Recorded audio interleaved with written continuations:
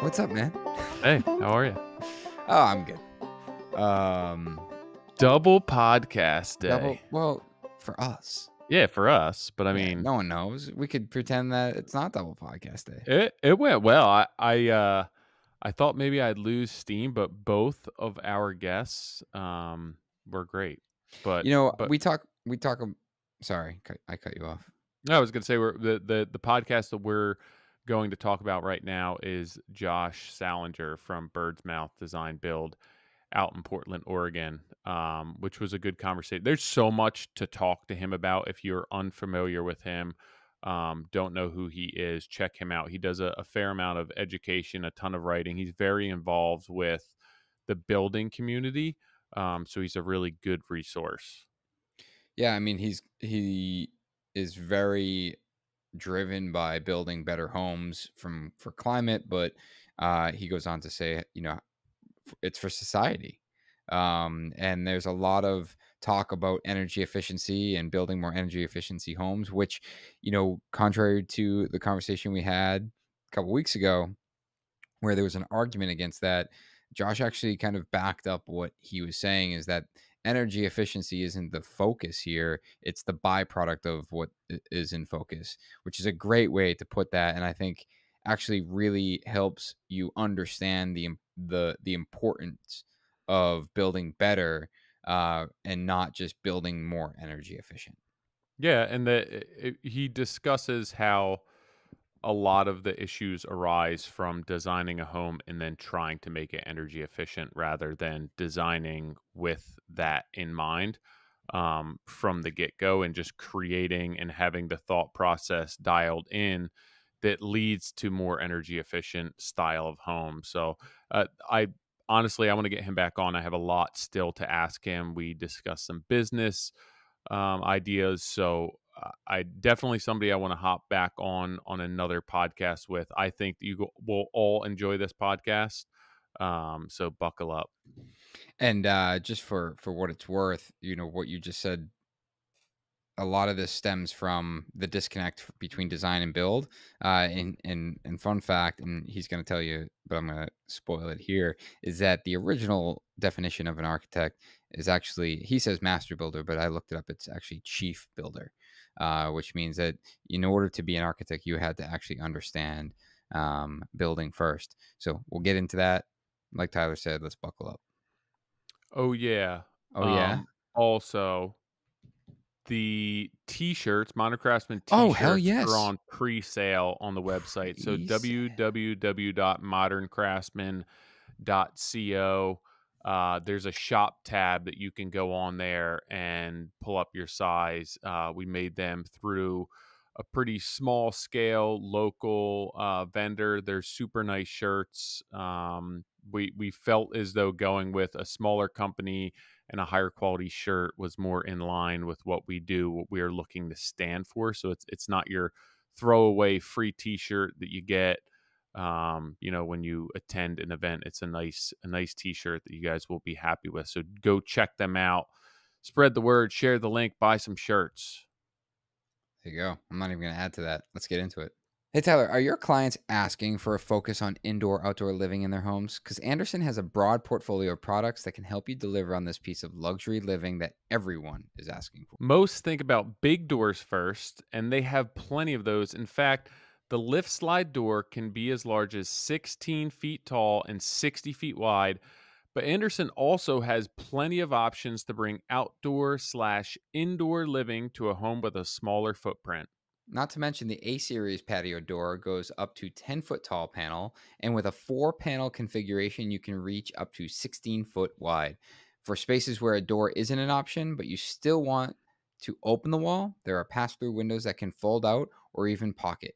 New construction or home renovation, explore the solutions at andersenwindows.com. I also have to give a special shout out to Ellie and the team over at Andersen. Ellie claims that she had nothing to do with this, but I ordered windows for a job a month or so ago, and they're ready to be delivered. And I ran into another issue on the job where I had to add 2 additional windows to the order, and she hooked me up with some local Andersen reps who were able to take my order from my vendor and push that through out to Andersen to basically bump the order back a shorter amount of time and get everything to deliver all at once. So thank you to everyone over there who made that happen and is helping maintain some sort of normalcy and schedule for me over there. So I And just I'm wanted to add that. pretty sure I saw your windows being thrown into the mix on their social Oh media the yeah. other day on Oh their yeah. stories. So they actually put a poll up if people want to see more behind the scenes. Coming from someone that has toured that factory, go over to their Instagram, Andersen Windows, and tell them that you want to see more behind the scenes action. Yeah, definitely. Check it out. This podcast is also brought to you by Buildertrend. Builders, listen up. In the world of construction, we know one thing for sure: numbers don't lie. And here are some jaw-dropping stats coming from builders around the entire country. Meet Chris Ledet Homes. I'm hoping that that's Ledet. It's Ledet. Um, We're going with Ledet. Chris yeah, Ledet. If we're wrong, they didn't give us the phonetic way to pronounce that, so I'm going with Ledet. But this company saves a whopping 40 hours per week on project setup. Then there's the Bridge Group. Did a much better job of pronouncing that. They doubled their sales in just 3 years.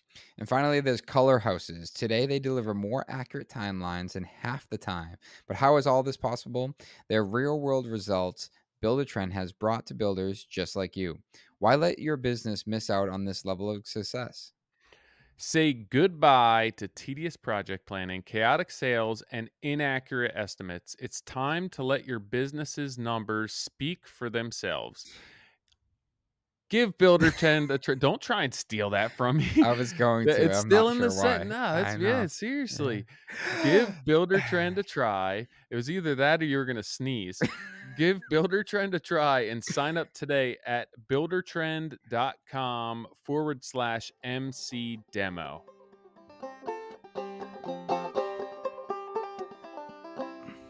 You guys hear me? Yeah, you sound great. You look like you're outside though.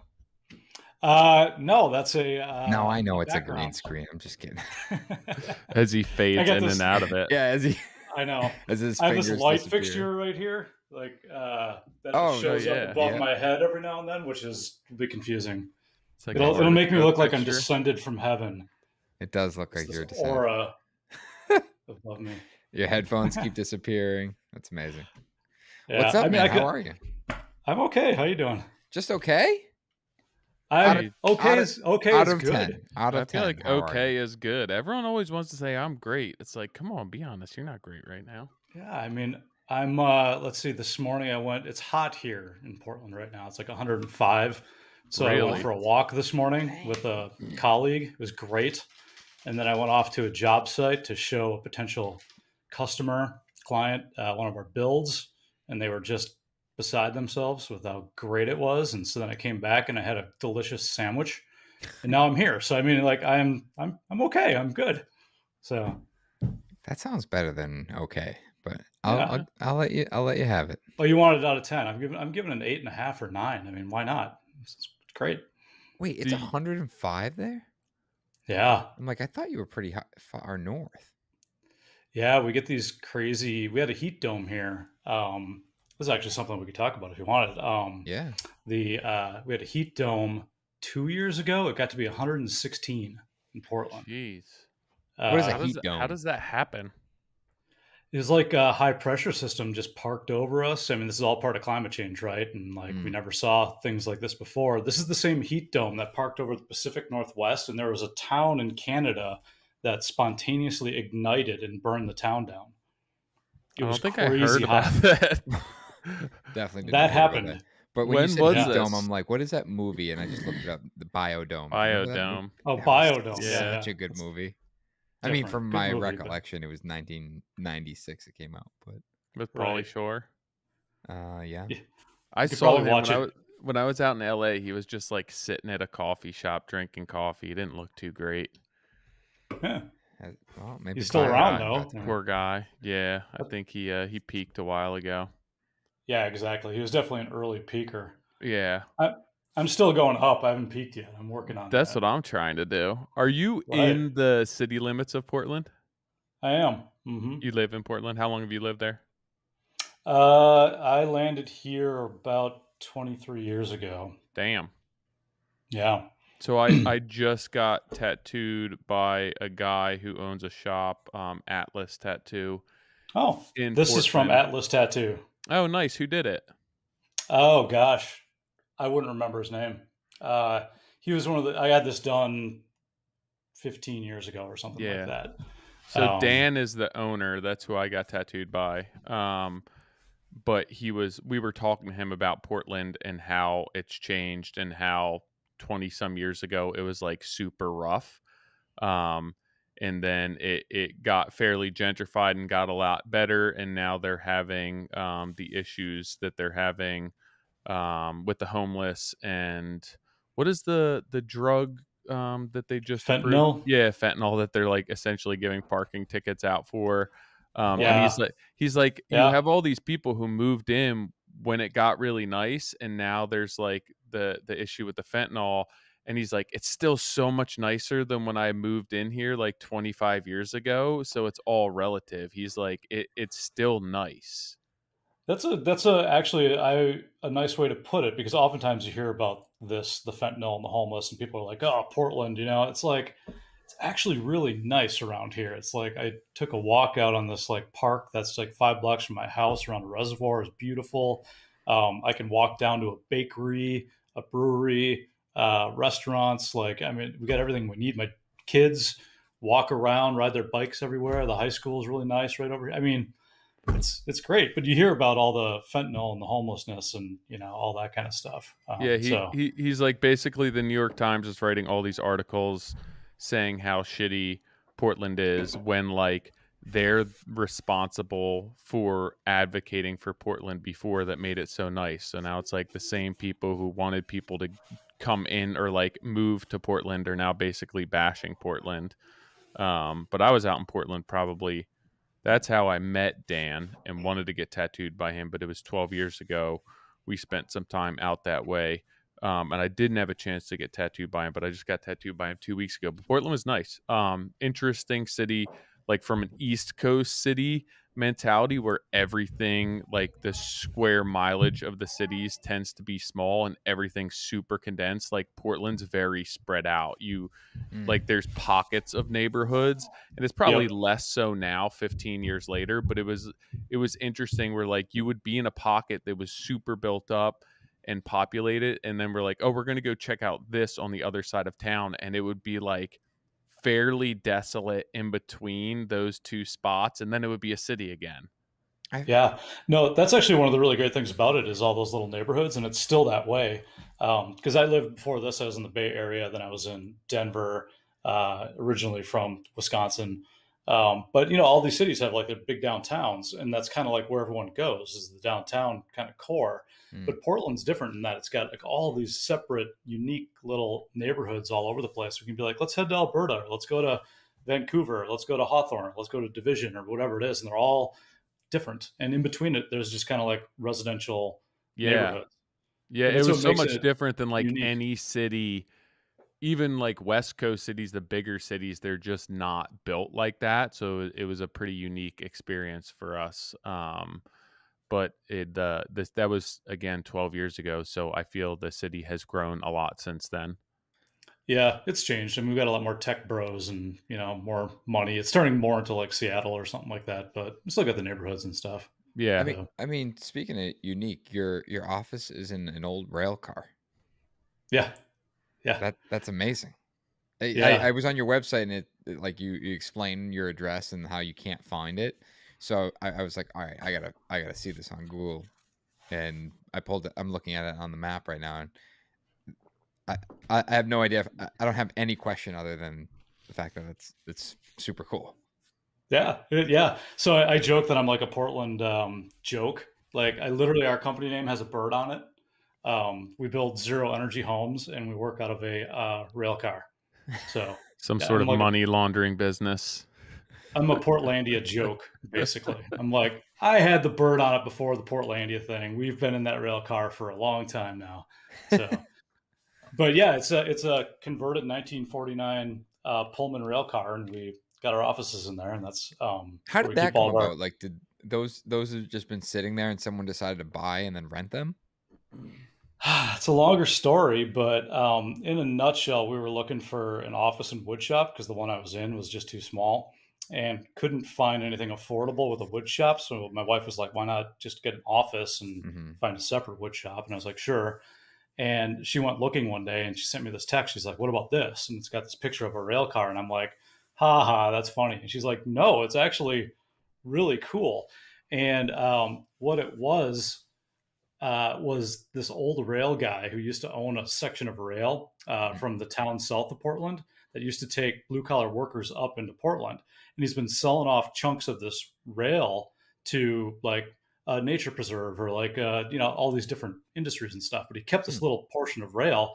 And for some reason or another, there was 4 rail cars parked there. I've never been able to really figure out how that came to be. But one of the owners of the rail cars had decked it out into this gorgeous, like Airbnb bedroom, like kind of awesome thing. And she couldn't find anyone to live in it. So she was trying to rent it to businesses. And that's when I found it. And within a couple of months, she's like, do you want to buy this thing? And it was cheaper for me to buy it. The payments on the loan were cheaper than the rent. So I bought it. It's literally right downtown Portland. Like I can, Yeah, I'm looking at it. yeah, if I chuck a tennis ball and then walk over and chuck it again, it'll be in the river. It's like it's right downtown. So you own the property that it's on as well as the rail and the rail car?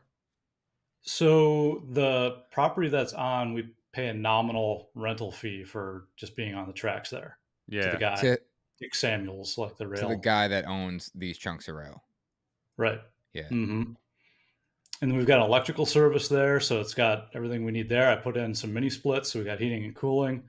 Put in a full-on bathroom. I just have a black water tank in the rail underneath, and the local, sanitation company comes and just pumps it out. And then we have rainwater catchment. We put some gutters on, and it rains enough throughout the winter with 2 like 800-gallon cisterns on the backside of the rail cars that fill up, and they'll last till right about now, this time of year, with the rain, and that's what flushes the toilet. And then we just like once or twice a year, we have like a water truck come and fill them up, and it works. The location is brilliant. It's cheap. It's unique, which kind of fits us anyways because we do weird shit. So, yeah. So what do you guys pay to the city?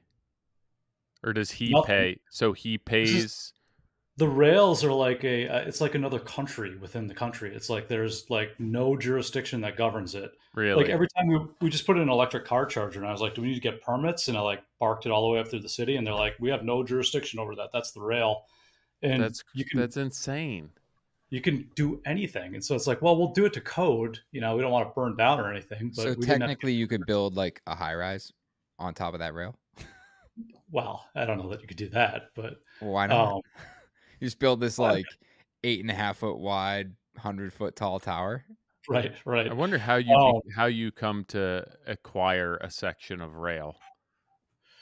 So his family had owned it. It was this guy, Dick Samuels Rail Lines. He had owned this. Someone owns a section of rail at some point in time. He sold off a bunch of it to the BNSF or whatever the large rail companies are. And that's where like the large freight goes through. That's just a few tracks up from us. But yeah, he owns this. Yeah, chunk. You would think that like the state or the city owned it and then the rail people leased it from them. That's interesting. No, knew. It's really like a separate government inside of government. I mean, it's why they could put creosote and terrible shit and spray pesticides along rail lines, because they can just get away with anything because there's no jurisdiction around. That's crazy. That. It's a longer story. He sold that, and they're going to be moving the trains and literally building a high rise where we are right now. But they're going to be relocating us and hooking us up to the city power and giving us like it's going to be awesome in the future. But they literally are going to be putting a high rise there because it's prime real estate. It's right. That's funny. Downtown on the east side of the river. So he's selling that, or is he developing that? He sold it to the Oregon Museum of Science and Industry, which is right across the street. So right across the street, it's like all the kids get dropped off at the summer camps. There's a planetarium. There's an Omnimax theater. They have like dinosaurs. It's a The museum of blueback science and industry. submarine is So over maybe there. you don't Yeah, know yeah, this, and this is exactly. completely off topic, but once he sells that, do they get that zone transfer, whatever it is, to the city, that at that point it's like a taxable plot of Yeah, land? yeah, it'll be under the city's jurisdiction then. Absolutely. I Damn. couldn't talk to you about how specifically Yeah. that happened, but yes, it's very much part of the city's jurisdiction Hmm. once they Damn. build those buildings. Once Yeah. you let it go, you're never getting it back.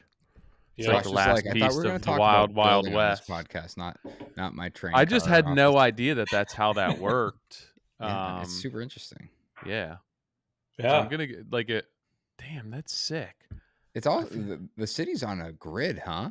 I wonder if you can get Mhm. like arrested on the railroad tracks then. Oh yeah.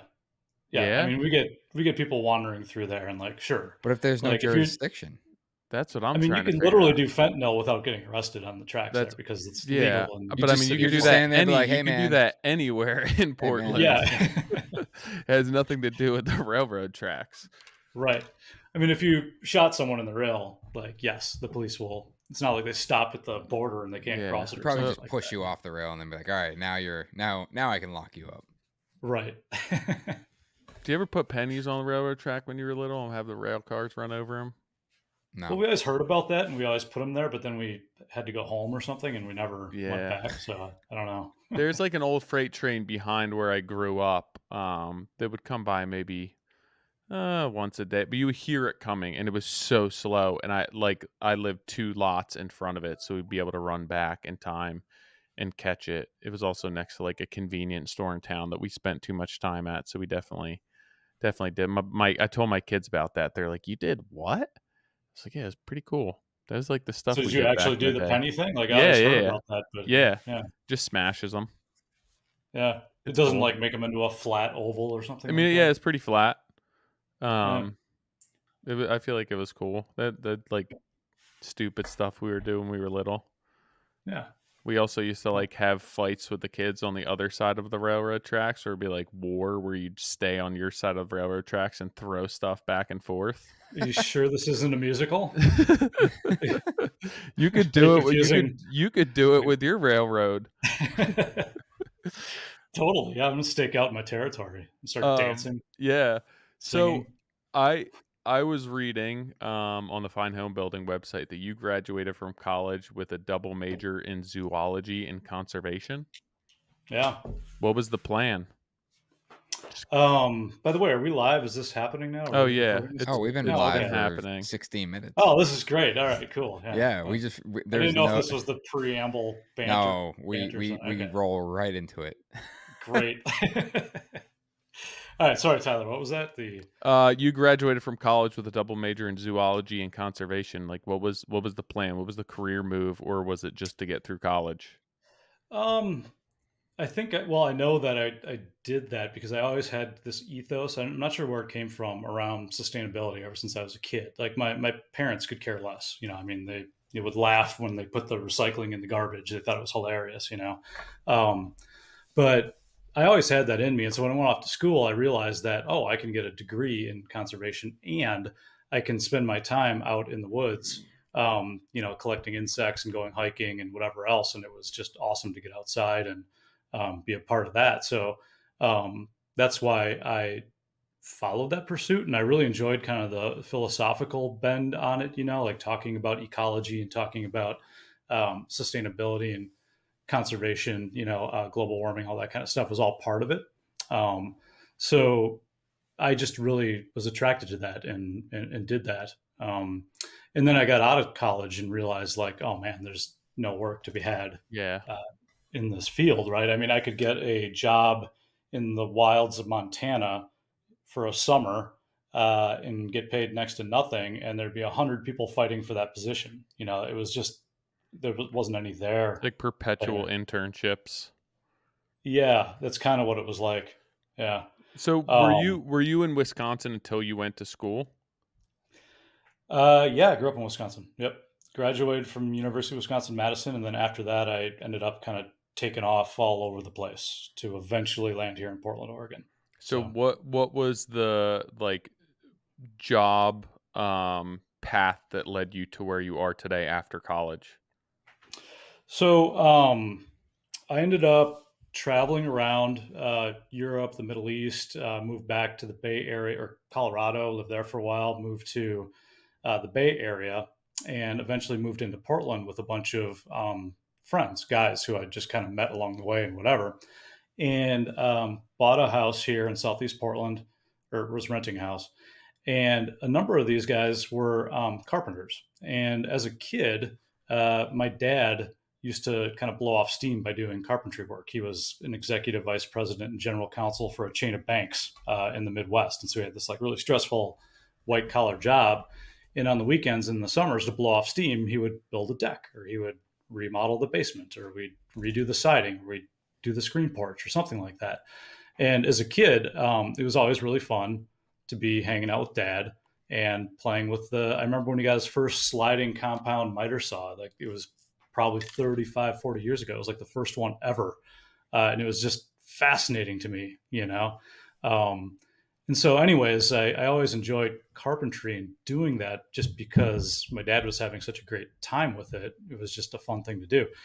And so I moved in with these guys in this rental house, and they were carpenters, and they had all the tools and all the stuff. And I was like, oh my God, I used to love this stuff, carpentry, right?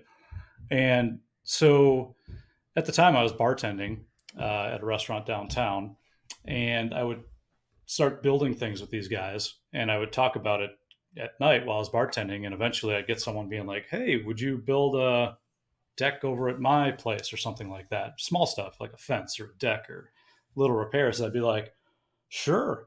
And so I started picking those things up. And then it kind of grew and grew until I got an offer to do a rather large project. It was a fourplex, kind of like a light commercial thing. And I said yes. And I dove into it, started a company, dove into it, and proceeded to completely fail from a financial perspective, because I had no idea about the business of it. I was a good carpenter, but I really didn't understand the business end of things. And so I think I lost about 40, 50K on that project. And I remember having to take like a HELOC on my house just to like get through it. But to this day, I never told the clients that, and they're still very happy with the work. The work turned out great. Well, of course, you did it for 40 to 50 grand less than everyone else would have done it for. Totally. Yeah. I would love it too. I know. They were stoked. I mean, they got a great deal. They started the job off with 50 grand of equity. Yep. And I mean, I see that in the younger generation coming up. I see myself in them, just like honestly trying to do good, but just not really being ready or understanding, you know, all of the aspects of what's involved in running a business. What were some of the mistakes that you made in that? Like, I understand you're kind of generalizing that you didn't understand the business of it, but specifically, what were some of the things that you overlooked? Pretty naive stuff. I mean, I would have been embarrassed to admit it back then, but like I didn't understand how we had to report all the workers' comp stuff, right? And so I ended up like not really reporting it correctly, and eventually I get this bill from the workers' comp insurance for a huge sum of money, right?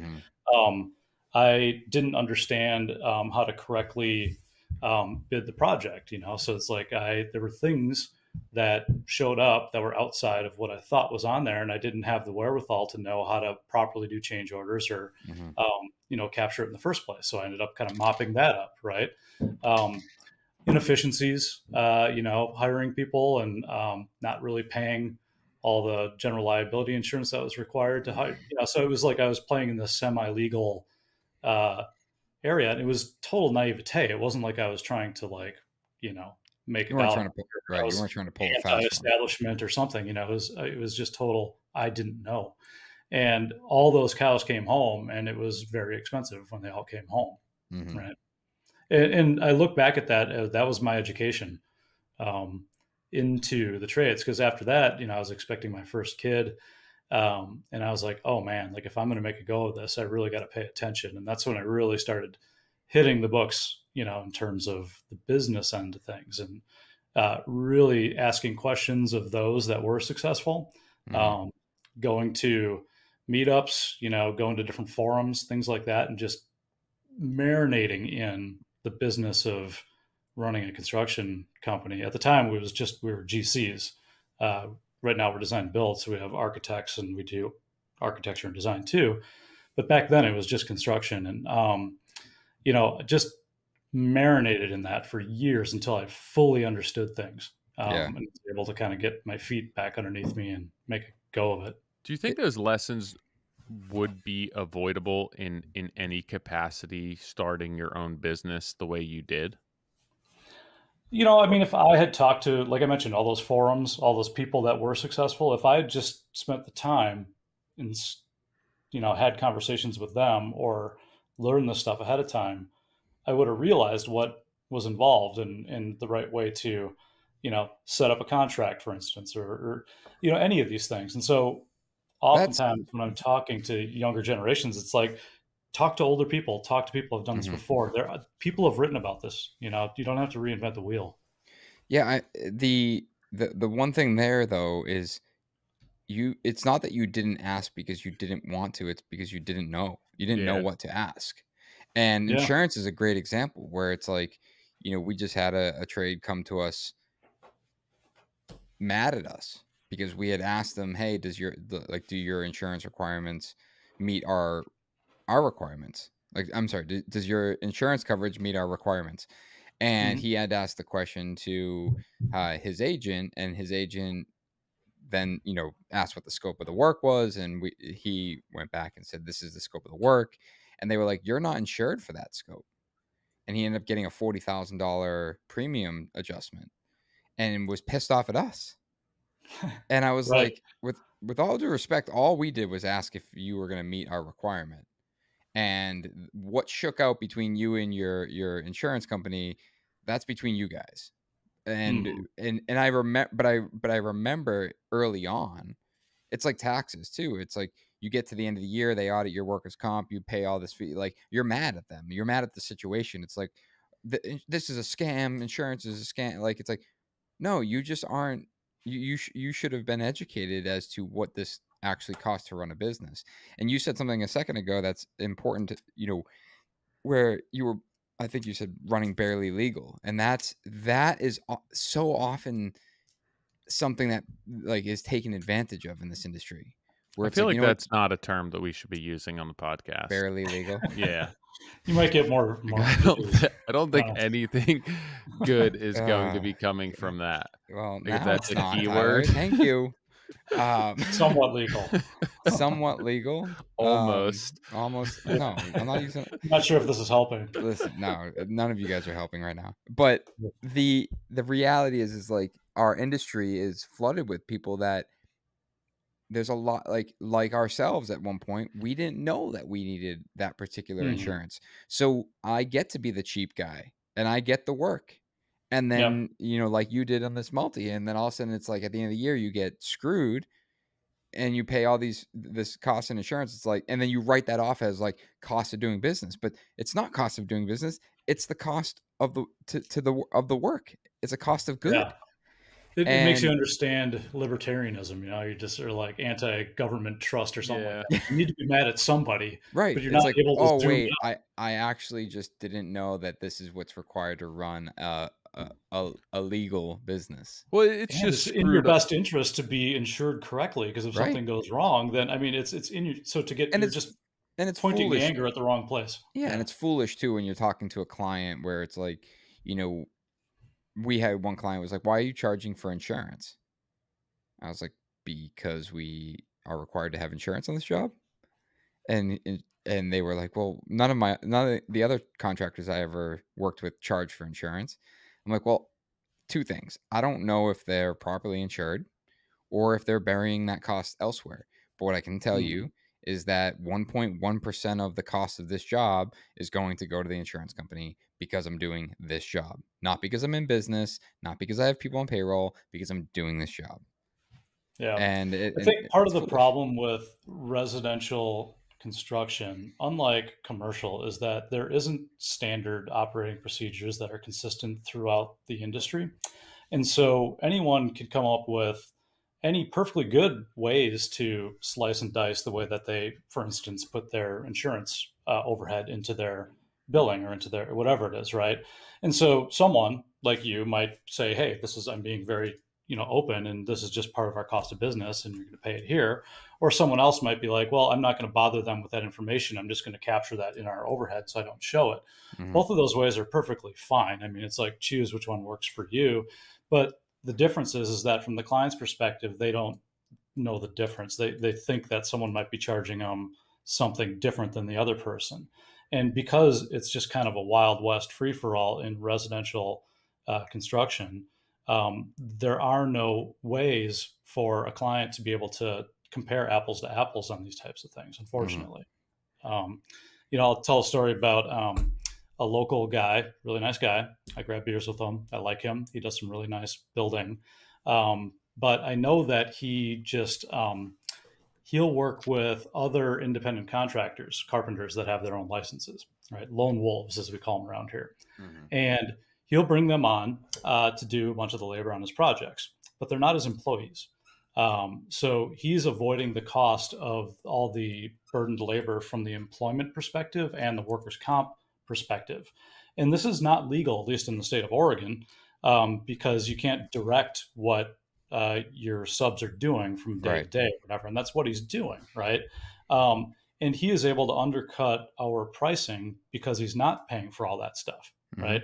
Now, he's a nice guy. I don't know if he knows this specifically or not. My hunch is that he does know it, and he's probably just able to lower his fees for it. Mhm. But it artificially deflates the true value in the market of what it takes to do construction properly. That's Right? a great way to put that, where I think that that's the issue with our industry. That's one of the biggest issues with our industry is that pricing is being artificially deflated, where homes are getting bigger and more complex, and prices continuing to be driven down, and usually through avenues by using trades that aren't legal. I Fairly don't legal. what word what word Barely legal. that are barely legal. But trades that aren't They're operating. in between legal and illegal. There you go. That sounds worse. I don't know. But they're just not. They're not a business. They're someone that's performing work and trying to skate under the radar. And Mhm. I too know builders that basically thought they found a loophole, and they were like, "Hey, I've reduced my insurance costs significantly because I'm doing it this way, or I'm having I'm funding all of my trades through a separate business rather than running it through It's like you're doing all of this so you can be cheaper when because you want to sell the client on a bigger house for a lesser cost when that's not Mhm. the value of that house. And But what happened? Yeah. if they're And doing when that right, like it really shouldn't even be that much cheaper if like their sub is carrying the proper insurance and the workers' comp it's to be a sub under you. Like no, but the problem is it's they don't carry the proper insurance. Well, I'll give you an example. We are looking at a project right now, and in order to work in that particular building, they require a $10 million umbrella, which is insane. Like insane. And I've never had anyone over 5 million. They're like, no exceptions. Call my insurance company. Hey, what's the cost to add this? It's only for one job. They're like, we can't add it for one job. You have to add it for the year. Okay, no problem. How much is it? $25,000. So that's an example. Like, now not someone can't come in there and be like, hey, I don't have it, and they get to work in the building wouldn't allow it. But the reality is like when you look at big picture, if that was a requirement to be in business as a GC, and someone has $1 million policy or $5 million policy, now this person can be $25,000 cheaper because they're not actually carrying the proper insurance. well, it sounds like in that jurisdiction, they're equalizing the thing, right, by requiring people In hold that, that right? building, But that's yes. not always the case throughout our That's what industry that's in what I different mean is as an jurisdictions and industry whatever. as a whole, or even in the city itself, like there's not these the minimum requirements aren't being vetted like a building is. A building's like, no way, Mhm. you're not stepping in front of into that door until I see that you have the proper insurance. Where it's like there's too many people working in the city. I don't have time to make sure everyone's properly insured. So, we'll catch the ones that we catch and we won't catch the ones that we don't. And Yeah. This that's where reminds the me deflation comes in. of a Tessa Bradley, who is an architect up in Olympia. She does some really great work with Artisans Group as her company. But she has this great saying. She's just like, either you pay for it or you pay for it, right? So what she's saying is like, either you pay for that $10 million policy or coverage or whatever it is, or you don't, and you get caught, and then you really pay for it, right? Right. As a client, either you pay more for the contractor that is fully licensed and doing everything right, or you pay for it in poor quality of work or potential issues that arise from insurance or whatever, right? There's no free lunch when it comes to it, and sometimes you can sneak away with it, right?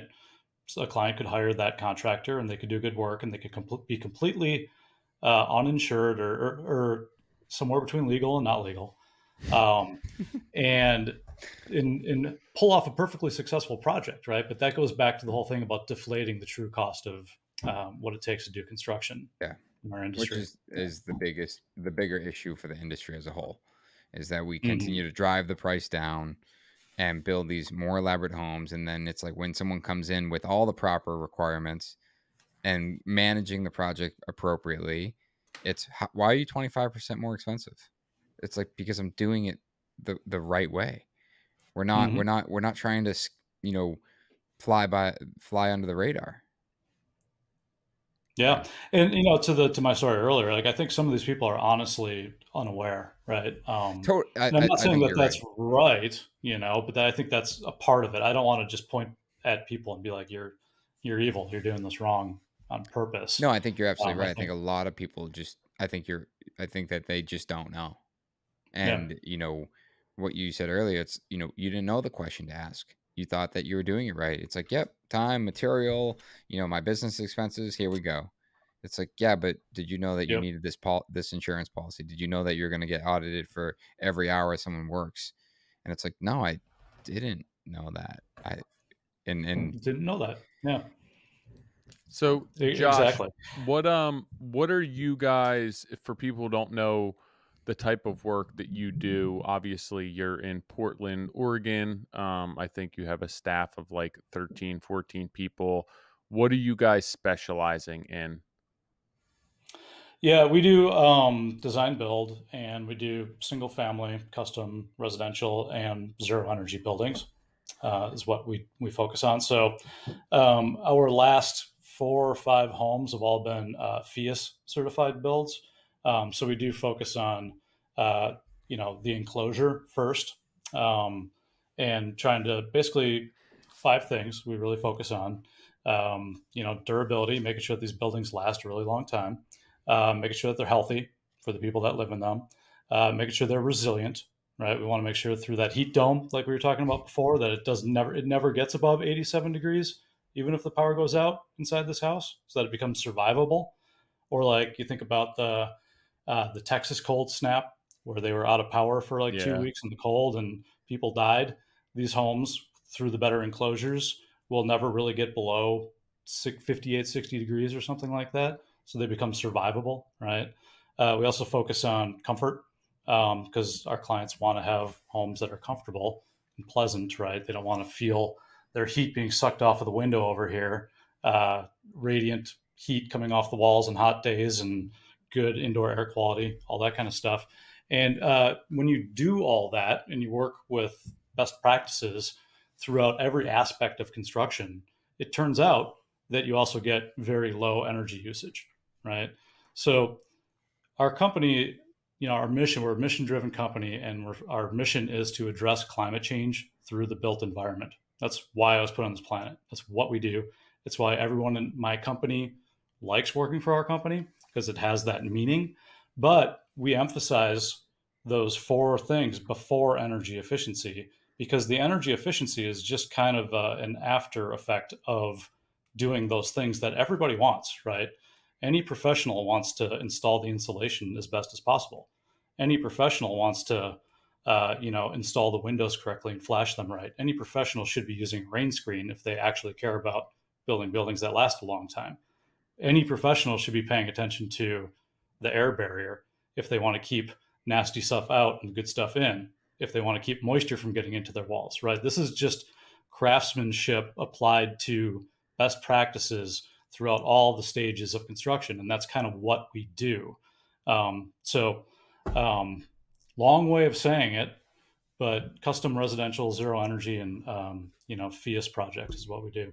And you guys have carpenters on staff, so you have a design team on staff, and then you have carpenters on staff that can handle some of the work, and then you have office personnel on staff, right? Yep. So we've got two designers, architects as part of the design team. Then we've got a retrofit division that we started about maybe a year or so ago, dealing with the existing built environment. So there's that part of the company. We've got our office manager that does all the office work, HR, stuff like that. Then we've got a project manager / director of operations that kind of does all of the takeoffs, contract work, change orders, all the office end of the job kind of stuff, project management. And then we have site managers that are on site that are actually building the buildings, the Bob the Builder types. And then we've got carpenters below them. So we have the full suite of architects, office, retrofit division, and carpenters all under the same umbrella. Are you guys doing any design or consulting for other builders, or just for you guys in-house? We don't do any design for other builders, nor do we work for other architects. And this goes back to efficiency, all those 5 things I talked about. If you really want to make things durable, comfortable, resilient, energy efficient, you really have to do that in design. And if we were to do design for someone else, it's not going to be cost effective. And if we were to build someone else's design, that's not going to be cost effective. So we kept banging our heads against the wall when we keep getting these plans from these architects for this beautiful thing. And we'd have the clients telling us, well, we hired you because we wanted to make it energy efficient and do the right thing, indoor air quality, whatever it was that they were asking for. And we'd go back to the architect and say, well, you realize your plan just really doesn't work for meeting the client's goals. And then the architect would get annoyed with us because we're trying to redesign their wall assemblies or trying to simplify something or get rid of all these huge windows on the south side, whatever it is, And it just wasn't working. We found ourselves educating architects and just getting frustrated. And finally, we're like, you know what? We need to do the design ourselves. And that's when we brought the architects on board ourselves. And then we can, from the inception of the design, working with the client and their goals, design something that will be, all those 5 attributes that we're looking for, but do it cost effectively. Because yes, you can take a third-party design and make it zero energy or really high indoor air quality or durable, whatever it is you're asking for, if you throw enough money at it. But that's a ridiculous way to go about it. Like, we should be delivering these things cost effectively. And I have found the only way to truly do that is to have that integrated design process in the same company to be able to deliver passive house level buildings cost effectively. And so that's eventually, it was like 8 years ago now, we brought the design in-house. So when you say cost effectively, do you have any idea as to like what percentage you guys are able to save on a build versus the systems that you used to be using? And I asked because we had somebody on the podcast recently that we spoke about how much money, time, and resources people are spending to create energy efficient homes, where it's like you're just exchanging resources for other types of resources, where it's like, so yeah, maybe you're saving energy in the long run, but you just wasted how much natural resources trying to get there. And like it's half dozen, six to whatever the heck the saying is, where it's like, I saw that podcast and I actually, I wanted to bring that up because it was like, I get the frustration with the energy efficiency. Everyone's focusing on energy efficiency, right? And it's like, No. Let's focus on durability, health, comfort, and resiliency, and the energy efficiency comes from that. And Mm, if we do this from the very beginning, the other thing we do with our plans is we do a carbon accounting. So we use the Beam carbon calculator through Builders for Climate Action. And so you can actually enter in all the materials into this calculator, and it'll give you CO2 equivalents of the carbon, embodied carbon, or upfront carbon that's used in those things. And we'll use that information at the very early design stages to decide what types of materials we're going to use so that we don't fall into that trap of just buying expensive stuff to make up the difference to save energy. That's a totally wrong approach here. yeah. Like, yes, it is important to make things energy efficient. Our mission is to address climate change through the built environment, but that's the last thing I'm going to talk about, right? If you do things right, if you don't use fiberglass bats and you instead use blown in, then you're not going to get convection loops in your walls, right? That's better. If you, over insulate your windows so you don't get those thermal bridges through there with your install, well, then you're going to get more comfort. You're going to get more resiliency, right?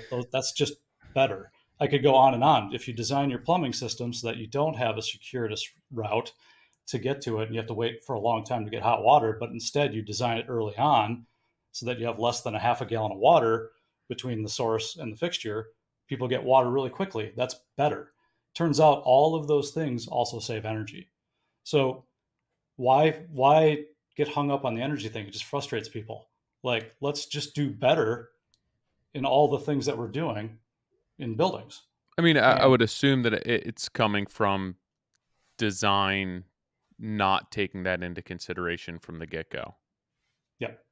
in Mhm. residential, right? Where like most people who are designing these homes are hiring an architect who does not have the knowledge and the know-how to be designing an energy efficient home, and then they're saying, okay, now let's essentially make this an energy efficient home, where you're saying no, that has to be integrated into the design. You can't take any home design and then make it passive.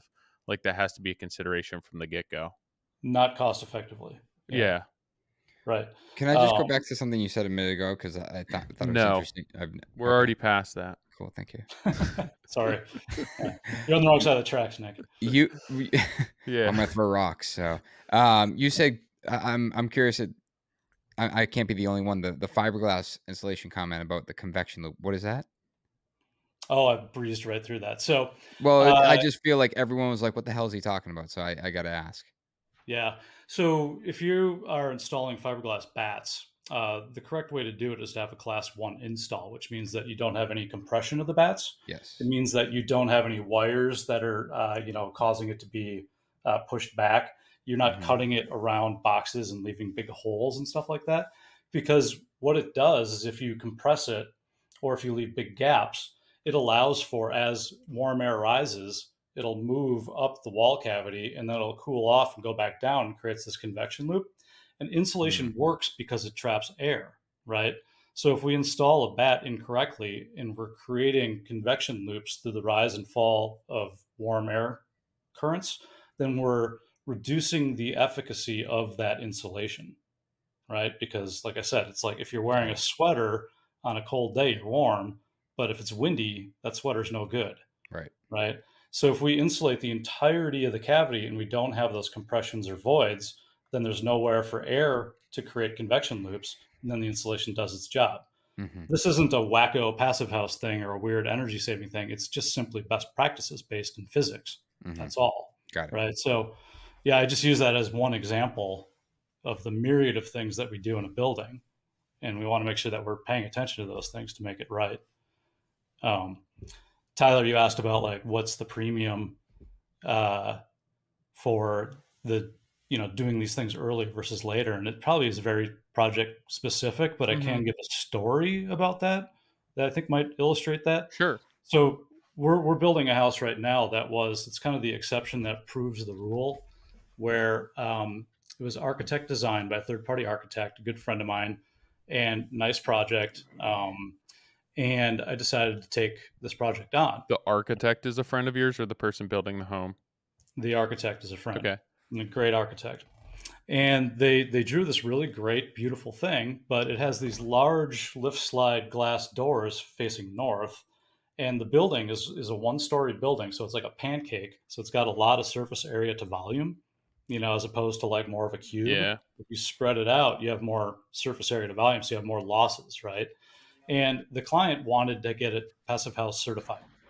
And in order for us to get that thing Passive House certified, we had to use 9.5-inch TJIs filled full of cellulose plus a 2x6 wall filled with rock wool, right? Mhm. So really expensive, really thick wall to meet the FIAS Passive House standard. And on another project that we're doing concurrently, we were able to meet the same standard with just a 2x6 wall, and that's it. Now, we added exterior insulation because we wanted to have durability and some fire resistance and stuff like that. But through design, we were able to shrink that wall down almost by half the material, half the thickness, half the labor, right? Just through energy modeling and design, right? Because it's more of a block or a cube, right? Now we dressed it up so it doesn't look like that. Yeah.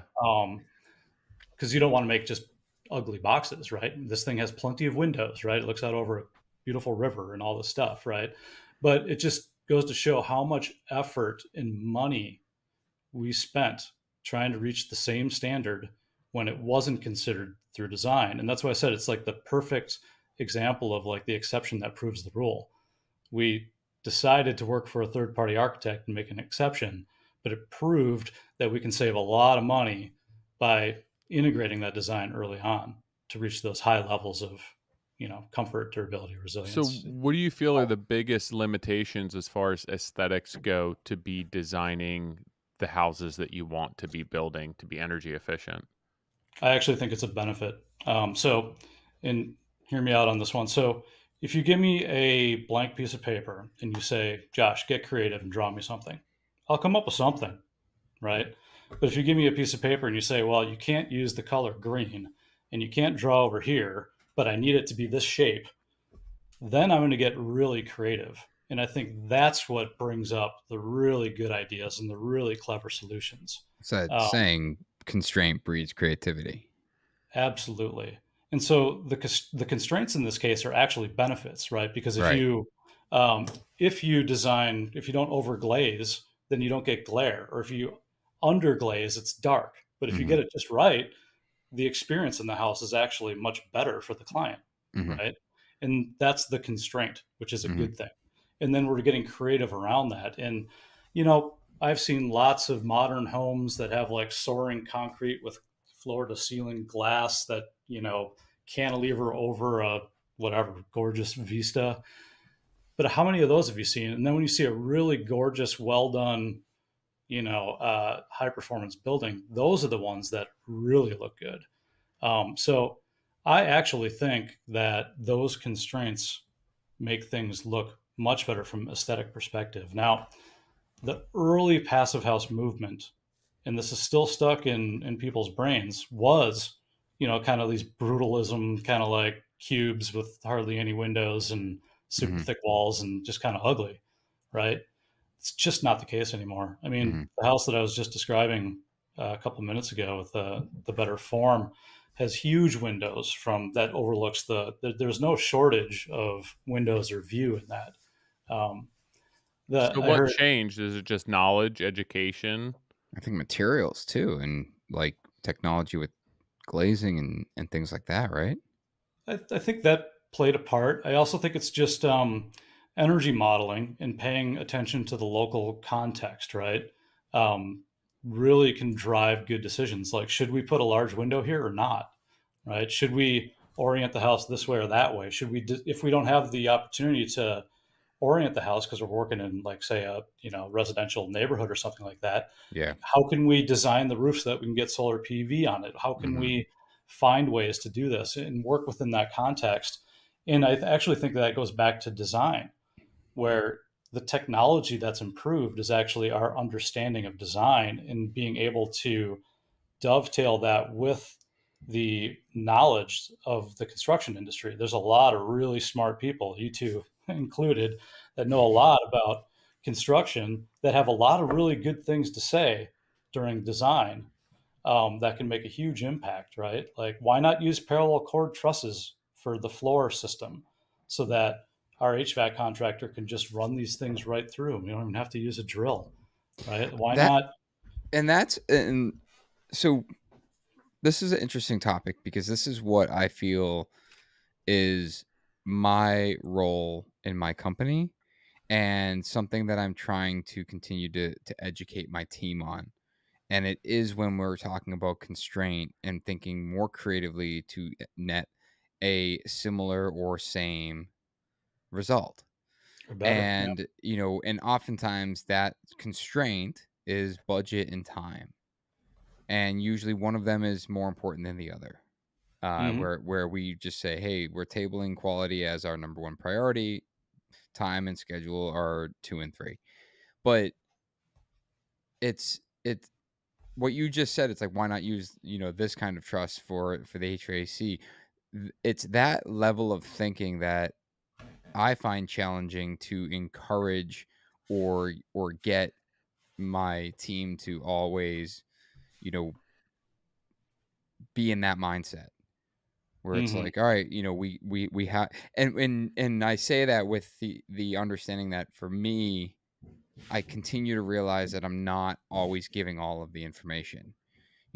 Classic example was many years ago. We we were tasked to do this carpentry job. I had two of my carpenters go there. They're working on it. I didn't tell them how long we had budgeted for, nor the money that we had to do the job. And when I had budgeted 2 weeks, and I just told them to get it done and do it to the best of their ability, and it took them 6 weeks. And I'm like, man, we lost a ton of money. And they're like, well, why? I'm like, well, I only budgeted 2 weeks. It's like, dude, if you told us it was 2 weeks, we would have done this differently. And we would have Yeah. focused on something like, so, I do recognize that I have to be better about always sharing all of the information. But it's even when, the information is shared, it's like, hey, we got 18 months to build this house. It's like, nah, it's really a 24-month project. It's like, why is that the response where it's like, okay, well, the only way we can do it in 18 months is if we have XYZ. And Well, I think it actually becomes a leadership thing, right? Where you can totally let the carpenters who have really good ideas about what, those carpenters just told you, like, oh, if I had only known, we could have done right, it differently, right? totally But if you could do that earlier on in the process, right? Like maybe during schematic design and say, well, why are we using X in this particular scenario? I know as a carpenter that if that fastening system is really expensive or time consuming, why don't we just switch it to Y, and then we can skip that whole thing altogether? I just saved you a bunch of money. It goes a lot quicker. We're skipping over that ability to empower these smart carpenters that know their stuff to give input into the design, which then can save money, improve performance, and also potentially be quicker. Also, right? And so we went with design build, but it doesn't mean it can't work in other scenarios, right? I would say if hmm the client has an architect they want to work with, choose the builder at the same time. hmm Get everyone in the room at the same time, including the carpenters that work for that builder, and have them stare at that schematic design before it goes through engineering and design development to get their input, because they're going to be the ones that are going to be installing this, and they're the ones that know what takes time, where to save money, and all that stuff. The architect doesn't know that. The GC might not have the bandwidth to know every little detail of every project, but the carpenters do, But do you know how right? like, I feel like there would have to be such massive changes within our industry and the way that people approach hiring a contractor and the way that contractors are so used to working to be like, you know Hmm. what, let's bring our carpenters in at design stage. Like, all of us would love that. But that's so far from what our industry does that it's almost retraining everyone that, like, hey, this is the best option to get the best product the most efficiently that we can. So the word architect in Latin means master builder. And it used to be that that architect had to go through and become a master builder before they could do designs, right. right? And that's how buildings were delivered. Now, around the Second World War, we needed to really start putting out a lot of buildings right after the World War, right? And so we separated the architect from the builder because the architect could make all these designs and the builder could do it. It made for really fast production. But what we lost in there was that knowledge, right? And the ability to have those iterative conversations between the master builder and the architect, right? And so we lost the ability to make cost-effective decisions when it comes to comfort, durability, resilience, whatever it is, right? And so we've diverged for about 50, 75 years now. And simply what I'm saying is like, we need to bring that back together, but maybe not in the head of one old bearded white dude, but instead like an organization that does all those, right? So it's not one guy's brain, it's an organization's brain, right? And Tyler, you're totally right. Like, I mean, it's a big change from what we're used to doing now currently, right? And I'm not going to say it's easy, but I can say that I've made that change, right, within my company, Yeah. and paid dividends, right? Was it easy? No, it took years. It took a lot of hard work, but I'm here now, and it's just building. It's just designing. It's really, yeah, there was a transition. Anytime you're learning something new, it's going to take you time and money, right? And yeah, it's like turning the Titanic around, but we also need to deliver. I mean, this is the modern craftsman. We're talking about craftsmen here, right? Like let's talk about craftsmanship in the performance of our buildings, the comfort of our buildings, the assemblies in our buildings and stuff like that. Like, where does that come from? That comes from the people that are doing it, right? And so we need to bring this in. I'm not saying it's easy and we can just go like this, but I want to bring that conversation out there. And things are not getting cheaper, right? And we do need to start making buildings that use less energy because we're facing a climate crisis, right? This month was just the hottest July on record ever, right? A building we're using right now uses the equivalent of 2.4 hair dryers to heat the house on the coldest hour of the coldest day of the year. Wow. And it's offset with a solar array, and they have batteries that also take the excess energy and put it into their electric cars, right? Like, the technology's there. We can do this. We can optimize how we're delivering buildings. I think the way that our industry is delivering buildings is broken. And it started when we broke the builder from the designer. Yeah, and I think that's huge. I mean, you think about the way that houses used to be designed and built, and there's that's under one umbrella. Even for the sake of just like, if somebody's going to design and to build a house and they're hands on, they're not designing 4 or 5 houses at a time. Like, they're designing the house that they're going to build next, and they're sorting through all those details prior to building that house. And yeah, technology was different and home design was different, but the handling that you have on a project where you are designing one project, building one project through completion in-house is a completely different experience than an architect who's designing 6 projects at once, who's handing it over to a builder who's doing 8 projects at once. It's completely It different. absolutely is, right? And our business and the way that our industry is shaped. Oh, is that me, Nick? You got me now? No. I'm back. Oh, hey. I think we lost you for a second. So like that the way that our business is shaped and oriented itself over the years of completing and partaking in multiple projects at one time in order to be able to make money, has bred a lot of the issues, and the separation between designer and builder has bred a lot of issues that we're facing today. I mean, none of this has happened overnight. But I feel as though everything that the general industry has been doing has not been anything that has been helping or remediating or assuaging this situation in any way. It becomes a race to the bottom based on dollars to try to meet what seems like a higher standard that should be more expensive, when it's like, the conversation's wrong here, guys. It's not, we need to think about the way we deliver these buildings in order to provide this, right? And I think a big component of that, and Nick, this is something I wanted to talk to you about. Like, you and I were in Switzerland about this time last year, and we were there as part of the SIGA construction tour. And we went to see a school, It was a trade school where we got to tour, all these like high school kids that were learning carpentry and the craft and all this kind of stuff. And those kids came out of that school being paid a minimum of $60,000 a year per the canton's rules. That was the Swiss state, but they usually, it turns out, they got paid more than that, right? Mhm. And so they were also very highly respected within society, right? And Mhm. their buildings there are really well done. Mhm. And that really stuck with me. And how that relates to this conversation is that here in North America, we don't, or at least in the US, we don't train our builders. There's no education there, right? There Right. might be a one-off course here or there, or something like that. But you know, to see what they were doing in Switzerland and then look at the quality of buildings that they were producing, there's a connection there, right? Um, it's a cultural issue. They To- respect the trades and put the money into training them and doing that, and they get better things for it. Whereas, like, that's broken here now too, right? I think if we were to change the way we deliver buildings and integrate the design and build a little more and educate the trades people, I think everyone would come out ahead here, right? I mean, you think about the three things you need to build a building. You need an architect, an engineer, and a builder.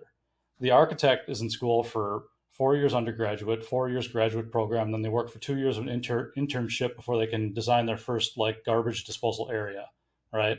The contractor here in Oregon could take a 1 hour open book test and right. they're a contractor. The engineer takes a 4 year program. It's like, Right. why can we lay off these architects and let's bring it up on the builders and let's meet in the middle like the engineers do? And I think we would all benefit greatly from that. I And that's think a hard problem to solve. one thing that I noticed, or at least I think I noticed in Switzerland versus the US, is that there's just way more of a demand here, and it's almost an unnecessary demand where uh, there was it seemed way more supportive to the multifamily buildings, where Mm-hmm. we are seeing a shift where there's a lot more multifamily in the US, and we're seeing that these projects are becoming more and more relevant, but single family housing seems to be way more popular here, and there's a huge demand for it.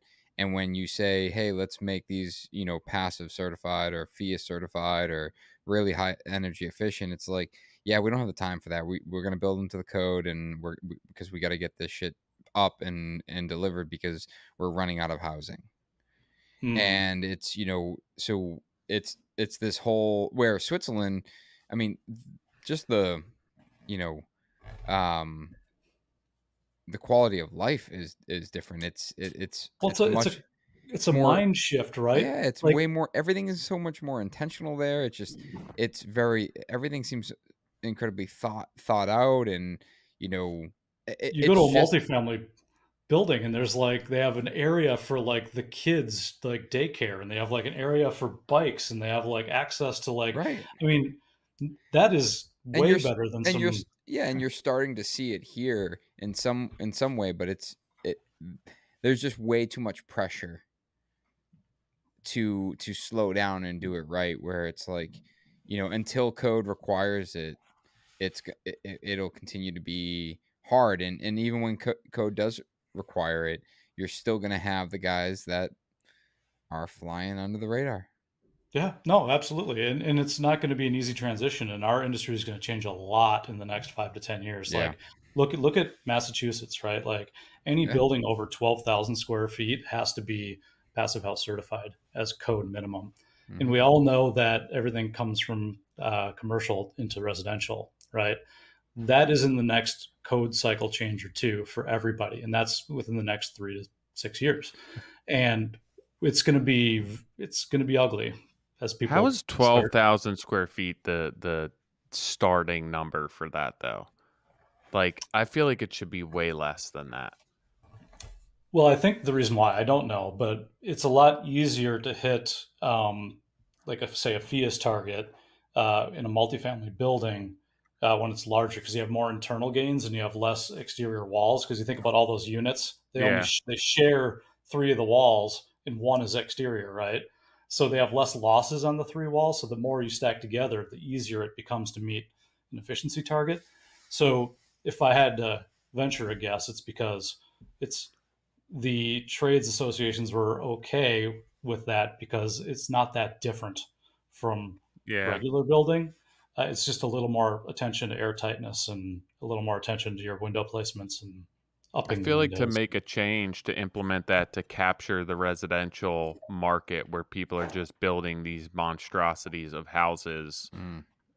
like if you were to lower that and capture that residential market, if the people have the money to be building homes that big, why not make them spend the money on creating an energy efficient home? Would make more sense to me. Obviously, that I don't know. It seems like lowest hanging fruit to be. I guess it's a start, but to aim it at a building style or size or use that's already fairly easy to capture that. It's like, let's go after something else as well. Well, I think that also makes it so that you don't want to apply a regulation that will really affect the lower levels of the income bracket, Yeah. right? Yeah. So if you were to say require something of bigger buildings, that's probably not going to be the bottom half of the income bracket that's building 5,000 square foot buildings, right? It's going to be the people that can afford it. And it's like, well, okay, if you're going to do that, maybe you do have to make it, and maybe that's how it could start. I mean, I think Yeah. it's interesting conversation because we do want to pay attention to making sure that we don't make things unaffordable for those that can't afford this, right? Sure, but I And mean, that's if where you're the building like multifamily a 10,000 square foot house, it's like you're able to afford 3, 4, 5 of a normal person's house. Like, make it energy efficient. yeah, I mean, I totally agree. Yeah, Or just don't build a 10,000. Maybe it's going to shun people away from building a 10,000 square foot house. which would be a good thing. I know. Like, why? Why? Unless you're the Brady Bunch, I don't think that you need a 10,000 square foot house, and still, I don't think you do. Yeah, the Brady Bunch probably had like a 3 bedroom, tiny little Yeah, house. I don't know if they ever showed the house in the Brady Bunch. I don't remember. it I haven't watched definitely it in a wasn't while. 10,000 square feet. No, no, I'm gonna look it up. absolutely not. Brady Yeah, Bunch. the house. Yeah. We don't have too much time, but something I wanted to Dude, that was a 5,100 square foot house. was it? Really? Yeah. You're able to find that out that quickly? Yeah, the Brady Um, Bunch, It's a big house. 5,100 square foot house. That is a something that big house. They were well off, right? I mean, the Brady Bunch, they were pretty well off. Yeah. I So feel like even the recent house value. sold for $5.5 million. Yep. Wow. Where was Uh, that? Somewhere in like LA or something? LA. Yeah. Yeah. 11222 Dilling Street, Los Oh, there's Angeles. that. can Now find everyone knows. everything.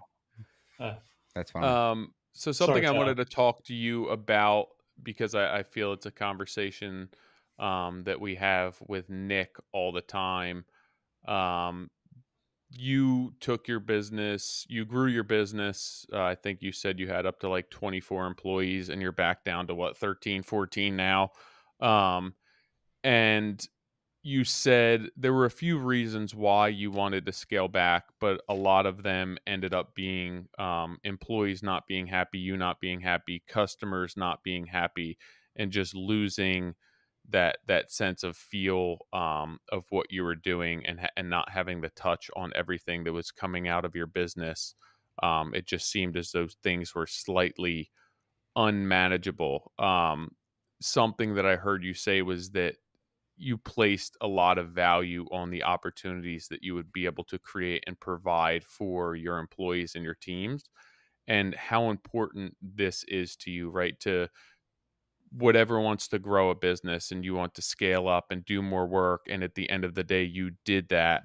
And then you chose to scale back, and how much more fulfilling it is to be at the point and the place that you are right now. I just want to dig into that a little bit because I feel as though that's something that Nick is oftentimes struggling with and trying to make sense of, and what that experience has been like for you.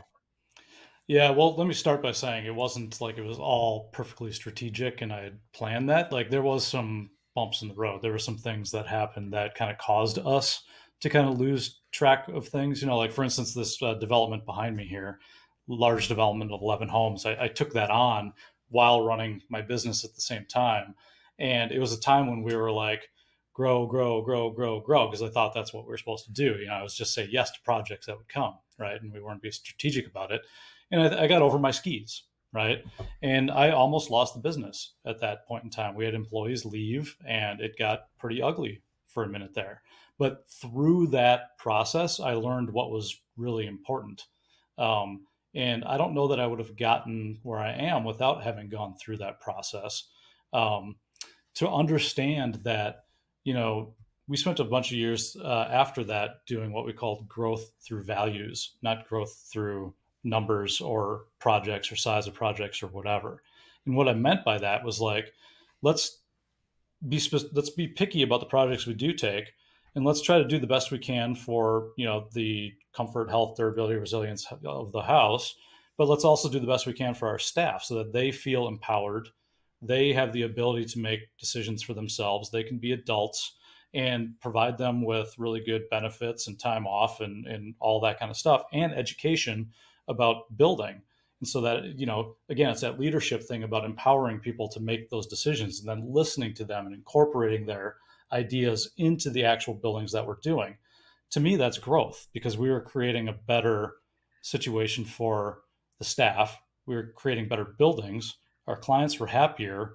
And if that's not growth, what, when we were getting bigger and bigger, I was making more money, but I was also like, we had middle management, and it was just like, I was not happy. Right. Like now we're making the same amount of money, but I feel like I have a lot more time. I do a lot of extra work besides just running Birdsmouth at this point in time. Um, and I have more time to be with my family. I have more time to join you guys and talk about what we need to do to make our buildings better and support the mission of our company. Like, again, trying to address climate change to the built environment.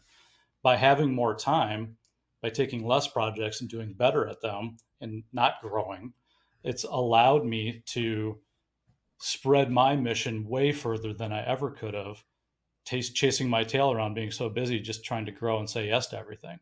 So my quality of life has gotten way better since I've made that change. How is that? Well, I guess the cumulative, the sum of those decisions. How has that affected your employees' overall morale, health, and your relationship with them? Like, what are the differences between having 24 people and your touch points on jobs and how you were involved, and now having half that amount of employees? Like, how is that bettered the relationship between your employees and the overall business experience that you guys possess at this point?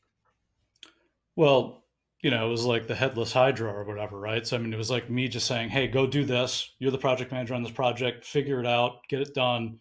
I'm not going to get you the resources that you need or take the time that I need to get this done. They'd be on their own, hanging out there without a clear direction of what they were supposed to do or the resources they need to do that successfully. And maybe they were wearing too many hats, right? Like I was telling them to project manage and site manage and do some carpentry all at the same time. And now we've kind of given everyone their different roles, and I've empowered them that they have a clear direction about what's expected of them. They have the resources they need. Like, oh, you guys need some more scaffolding because there's not enough. Well, let's get that to you so that you can be successful in what you need to do, right? Oh, do you need, maybe we got to explore a different software system in order to get your project management and communication to the place that you want it to be. Let's do that, right? So they feel more like they can be themselves, and I can look at them and say, well, everyone's got strong suits and weak points or whatever, but I can help them I have the time to help them with their weak points and then encourage all the good things that they're doing. Right.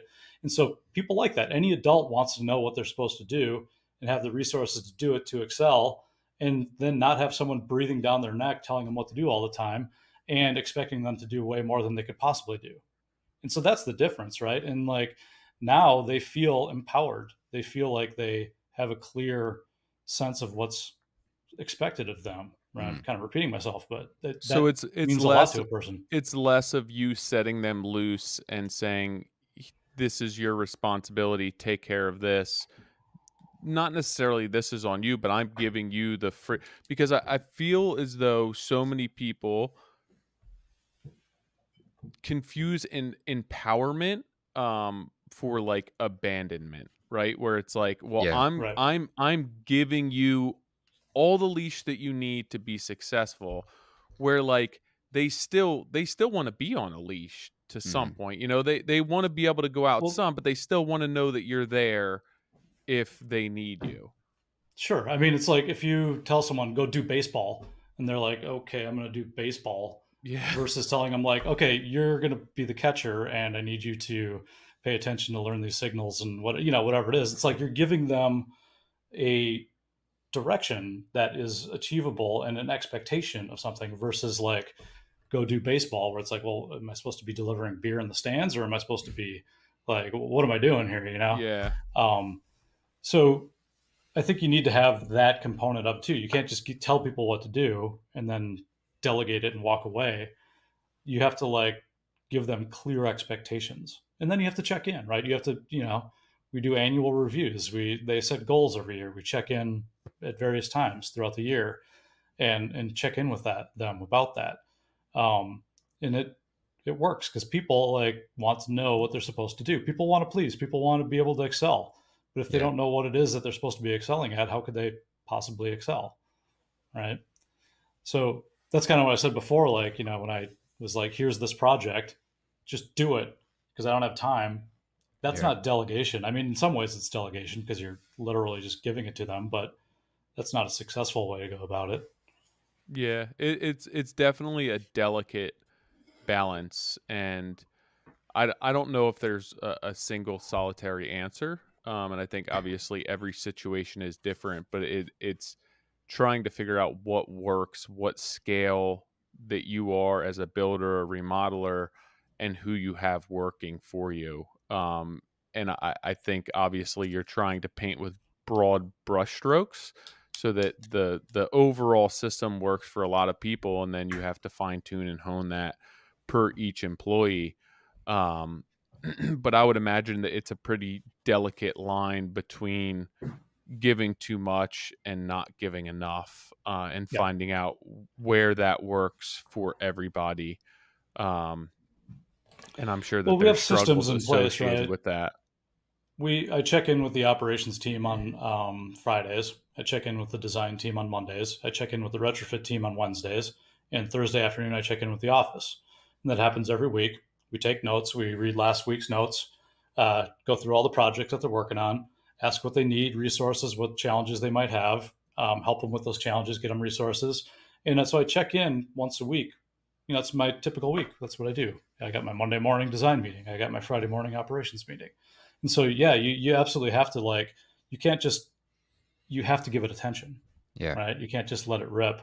Um, Interestingly, you're talking about how we went from larger to smaller and the growth through values things that we've been doing and not growing through projects.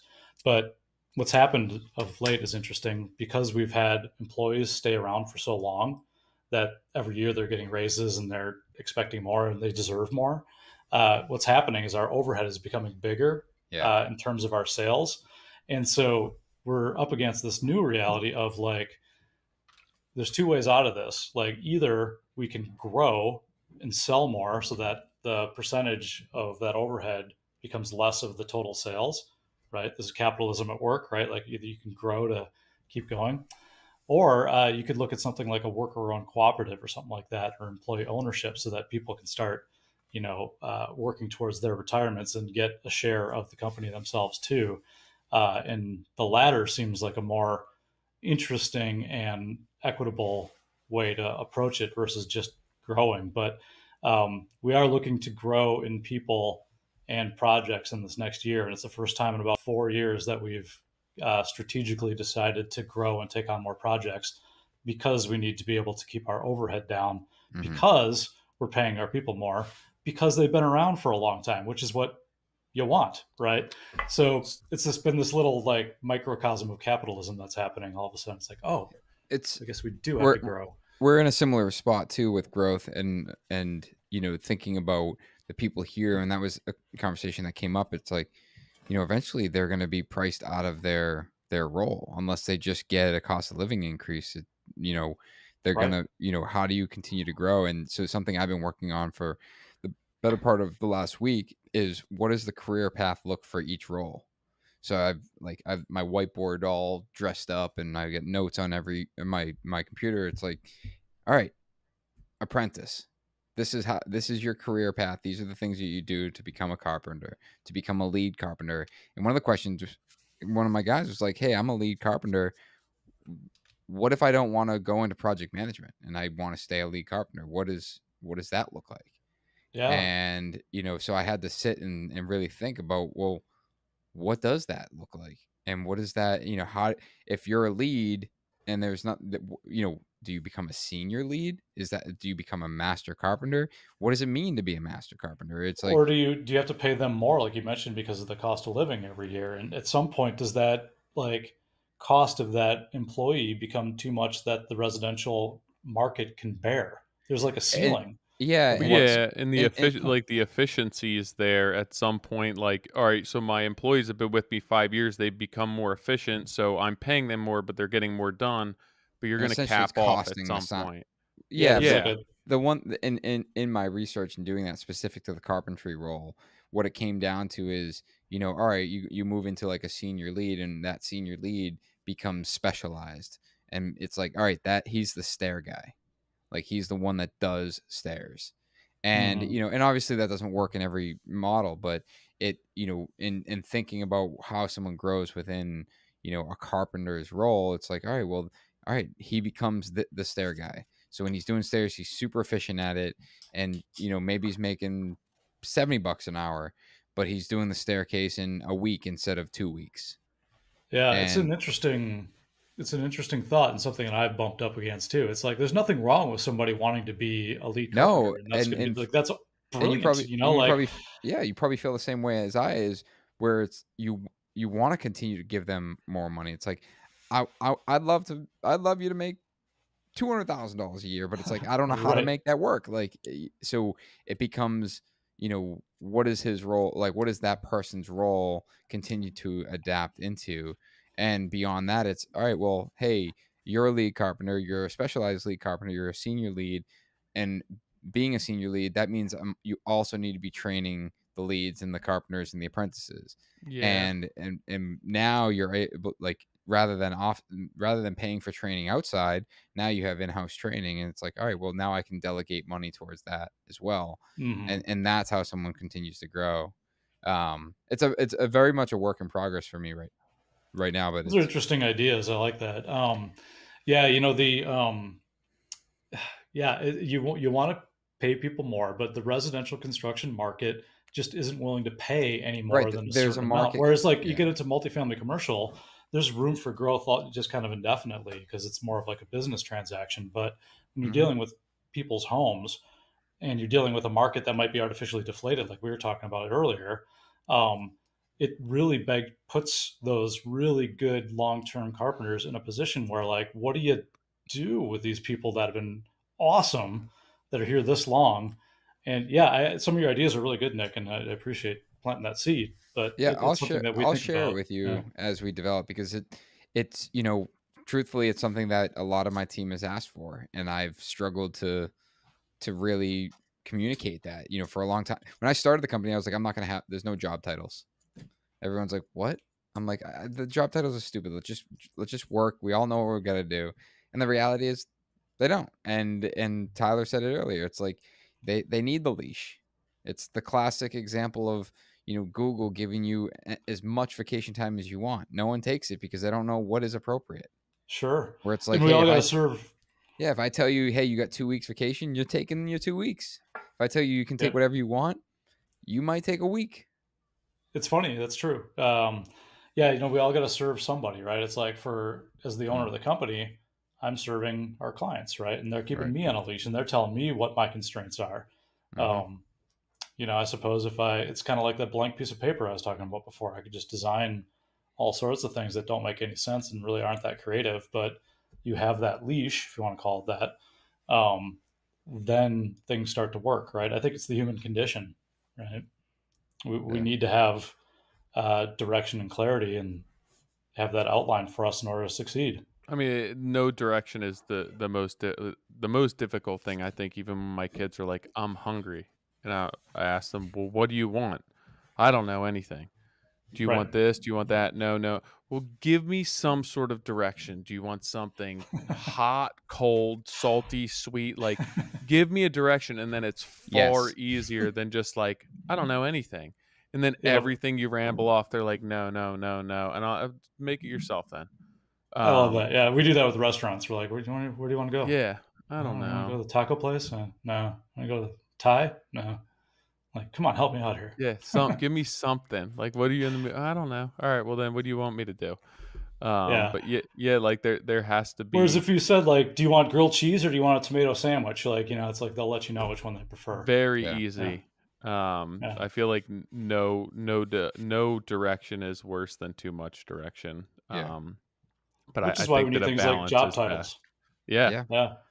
Yeah. I mean, we have job titles and we have clear job descriptions, that you can graduate up Sa- into, and that's Same. helped a lot. We have very clear job title, description, responsibilities, but now it's, well, what's the next, and what are the things I need Mhm. to do in order to get to the next step? And it's like Yeah.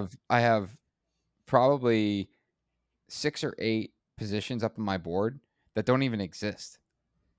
But it's like if we continue to grow, that they would move into that role. And I mean, for Well, example, like, I have project manager, senior PM, and then operations manager, and then director of operations.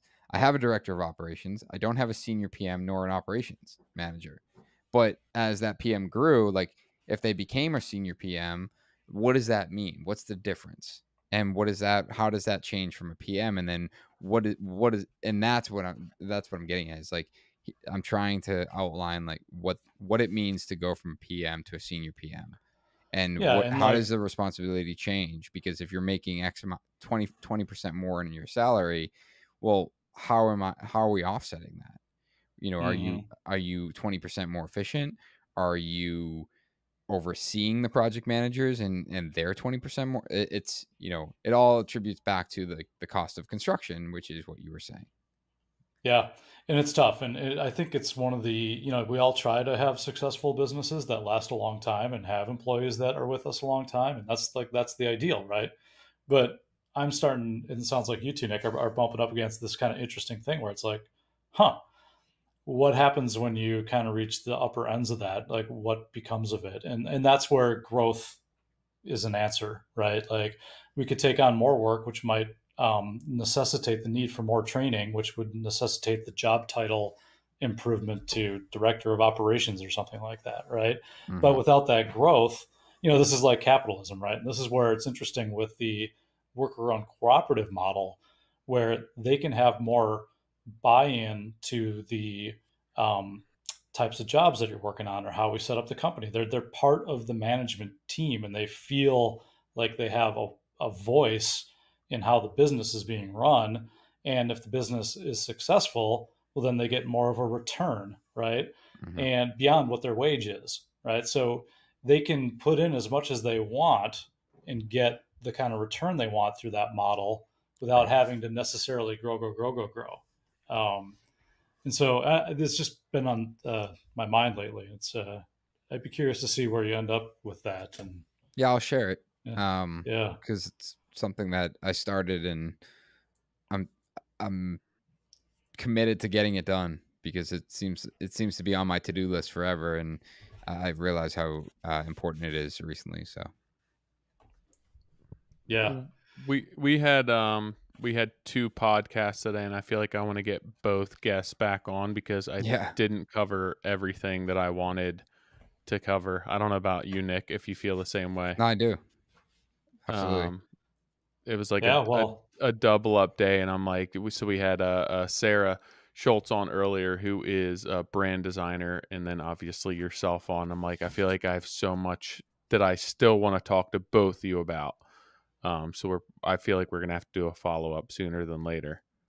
hit me up. Yeah, I mean it's great. I like having these conversations. I like living in this world of like thinking about our industry and improving it. And some of the ideas that you had, Nick, around growth, or this is good stuff. And I yeah, think I'd be it's happy to. important. It's important, Mhm. and I think, I mean, ultimately, the whole goal is to work together and improve. Um, and to circle back to what you guys stand for in what we talked about in Switzerland too. It's like you're doing this for the greater good of the climate, but just Society, right? society, right? Exactly. People. Yeah. Yeah, Yeah. which is And awesome. and that's what gives people, that's another thing we didn't really talk about too, is giving people a sense of mission. Right. Like South Mountain Company is an interesting one where they do a lot of volunteering in their community and stuff like that. And we What's started it doing what's some it of that. called? South Mountain Company? South Mountain Company in Martha's Vineyard, great design build company. It's worth checking out. Really interesting company. The what's his name? John Abrams is the uh, founder of that company, and he's wrote a book about worker-owned cooperatives too. But the point I was going to make was that those employees get a lot of reward out of doing work in their community, and we started doing some of that too, working for a local nonprofit called Taking Ownership, which is trying to keep Black families from losing their homes and creating generational wealth by going in and replacing windows or fixing the whatever it is, and we'll donate our time to do that. And almost without exception, when I ask people, like, what was the best thing you did this past year? What was the most meaningful? Like, what makes you happy? They're like, it was when we were doing that volunteer work, and we helped Mm. that one woman with her family, and like, and so that's an interesting way to, say, hey, maybe Mr. Project Manager, maybe you could take on this volunteer project next year and you can give back to the community, because it means a lot. And if they're thinking about, like, well, maybe I didn't get as much money as I wanted, and there's another company I could work for, they'll pay me a little bit more, but they're not doing that, and that's really meaningful to me, that might keep people around, and you're Yeah, doing good absolutely. for it, you know?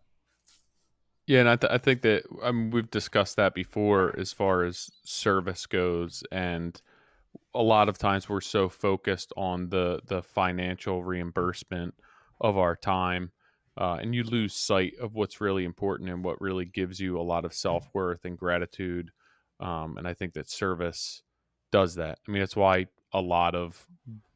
we do a lot of what we do. I mean, I can speak for myself only, but the podcast isn't a lucrative investment of our time when you look at how much goes into it, but it's the hopes that it's going to help people, and better the industry, and long term, will make an impact on our peers and those people who are looking to do good by the construction industry. So I think that service work is something that's very important, and should be taken seriously.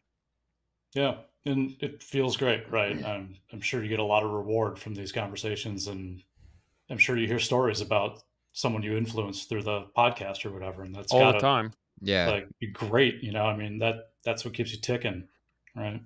Yeah, I mean, if it weren't for that, honestly, like, why would you do it for Right. a couple bucks here, a couple bucks there? It doesn't really Yeah. Right, make no that gain. much sense. I think it enriches your life more than just that. Is there anything that we didn't touch on that you have coming up that you're excited about, that you want to get off your chest, that you want to touch on before Oh we man, wrap things up? Anything, like, that you have in your pocket that you just want to unload? we could go on and on. Like, I'll give you a couple little tidbits. We're really interested in these new induction ranges that have batteries in them, because you can plug them into a 110 outlet, so you don't have to upgrade your panel. And if the power goes out, they have enough battery to run your fridge off so that your fridge doesn't spoil. And so they're great because you don't have to, like, spend $1,200 upgrading your, getting a 220 line behind your range, right? And you get a great experience cooking. But if the power goes out, you can still cook, and you can use that to power your fridge. So, anyways, the idea of, like, putting batteries and electrifying everything just is an interesting thing. And then we're also doing a pretty cool system with a Minutair. So this is the HVAC plus dehumidification all in one unit that does ventilation, heating, and cooling. But it doesn't have quite enough horsepower for a full-size home. So we're doing a glycol ground loop with a preconditioning heat exchanger prior to the Minutair, with a post-conditioning heat exchanger off of an air-to-water CO2 heat pump to provide additional heating to the houses. It's a mouthful. We could talk about that sometime. But working with Positive Energy, I was just hanging out with those guys at summer camp out in Westford, Massachusetts, this last week or so, and they're really into it, and we're doing some really cool engineering. And if that system works out, we're going to hopefully do a white paper and kind of let that out into the world. So just doing some really kind of innovative, super efficient and cost-effective, challenging mechanical engineering work at some of the projects that we're doing. So that's cool. Anyways, that's a mouthful. We could talk about that some other time, but those are the things that lately I've been kind of thinking about and kind of fun. I'm not going to lie. At first, I thought you said Minotaur, and I was like, isn't that like the half man, half bull? Yeah. But I guess it's not the same thing. It's a Minotaur. If you ever punch it in the internet, it shows you the half man, half bull. The Minotaur. Yeah. Oh, man. Well, we appreciate you taking time out of your day on the West Coast. It's a little bit earlier in here. It's midday for you, but taking time out of your day to hop on a podcast with us. Yeah, this has been great. And it's been great to catch up with you too, Nick. Like, I feel like I saw you in Europe and I really haven't seen you since. So yeah, no, I can't believe it's already been a year. Someone said that to me the other day, and I was like, damn, I'm gonna get back over time there. Flies. I know. Yeah, exactly. I heard they might be doing a 2024. I heard that, and I don't know how real that is. I heard that they're gonna time it with, I think, that builder show out there. Oh, IBS. No, there's a big builder show. Oh, the European one. Yeah, Bauhaus Germany, or whatever. Yeah, Bauhaus. Yeah. Yeah, so, yeah. We'll see. Right. But all right, man. Well, I appreciate. Yeah, like Tyler said, appreciate you being on, and we'll get you back on another episode. Yeah, hit me up. I'm into it. Sounds sweet. Good, man. Thanks, man. Good talking. Guys. This has been a pleasure. It's been awesome. So enjoy that 105 degrees or whatever it is. Yeah, I'm gonna stay inside and eat a salad tonight, I think. There you go. Yeah. Cool. All right. Take care.